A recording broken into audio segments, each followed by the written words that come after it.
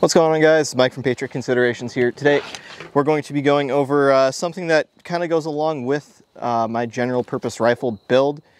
So as you guys have seen in previous videos, this is my 14.5, my main squeeze. Kind of does a little bit of everything. It's got a TA31 4X power ACOG, an offset red dot, ATPL-C, and a Surefire turbo with a suppressor.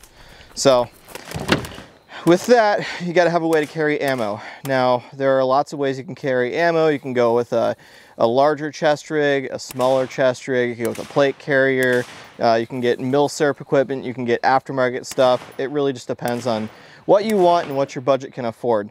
So, for me personally, I've been trying a couple different things. I used to roll with the military issued stuff back when I was in the Army. Don't have to do that anymore, thank God, because that stuff kind of sucks.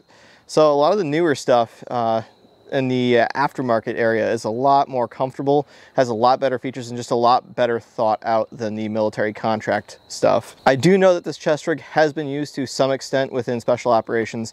Not sure exactly how that correlates to you, but I don't know. This is the Onward Research RECCE Rig. Apparently Garand was kind of the one that came up with this. He did probably, I would imagine, consult with other people, but he was the primary driving force behind this rig. This is, as the name implies, a RECCE rig. So what does that entail? Honestly, that's going to be more of a sustainment rig as opposed to an assaulter rig. You're not going to have as fast of magazine changes. You're not going to maybe have as much going on along the sides. This is designed to keep most of everything up towards the front on your chest, where you don't have to worry about your rucksack interfering with the side straps and all of that, interfering with equipment on the sides like mag carriers and all that. So this has 4 double mag pouches on the front, so you can run up to 8 magazines in it. Currently, I just have 1 in each, so I have a total of 4 mags on the chest right now. I've got an HSGI radio pouch on the side, and then an HSGI blowout pouch on the side for medical equipment. I like to run the radio on the left side of my body because I am right-handed, and when I throw that stock of the rifle into my shoulder, I don't want it to interfere with antennas or anything like that. Obviously, this is a pretty short antenna here, but if I run a longer antenna, like one of the folding tape antennas or something like that, it can get in the way. I've had that happen before. So, definitely would recommend running radio on the left side. On these RECCE rigs here, they do have 2 rows of MOLLE. A lot of chest rigs have 3. And when you get that 3rd row of MOLLE, you're gonna end up putting stuff on that MOLLE because it's there.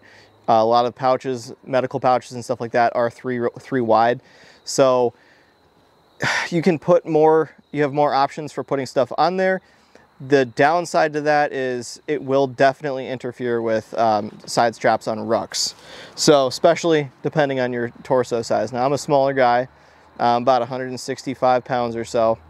With this chest rig on here, if I have these 2 rows filled up right here, the straps go right past it right here, and they don't interfere, they don't dig, and they don't drive this thing forward and make it super uncomfortable.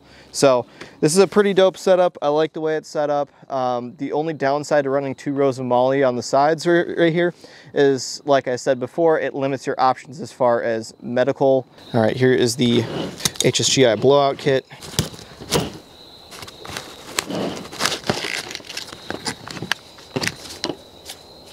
I think it has enough of the essentials that it's still a viable option.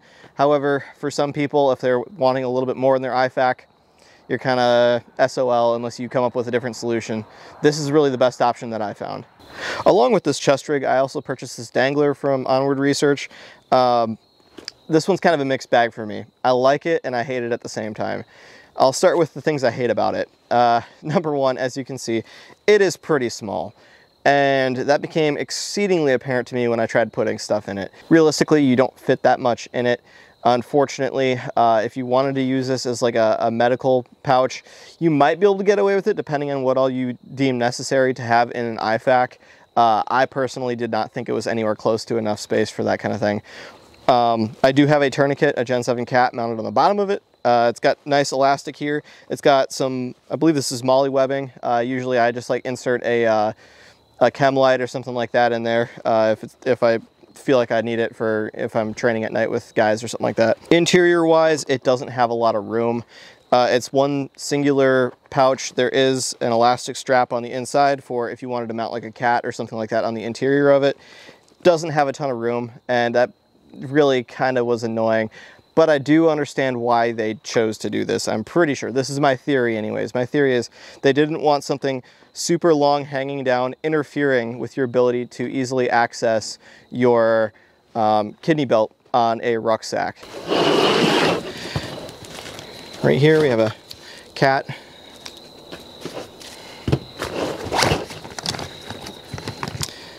We've got some 550 cord wrapped around a ballpoint pen, some face paint, a compass,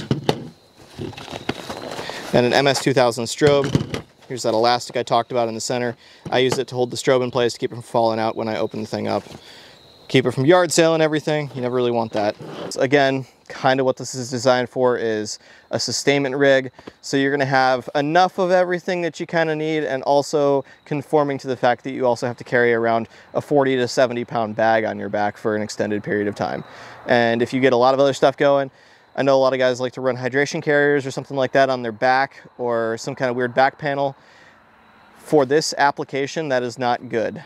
You want your back to be slick, so when you're running a rucksack, you can have that that kidney belt go around properly, and then have that support in your lower back, and then up through your middle and the top of your back with that padding. That is not going to interfere with other stuff. You don't want anything in between it, except for your garments, obviously. So on the rear of the chest rig, I do have a Shaw Concepts rear document stacker.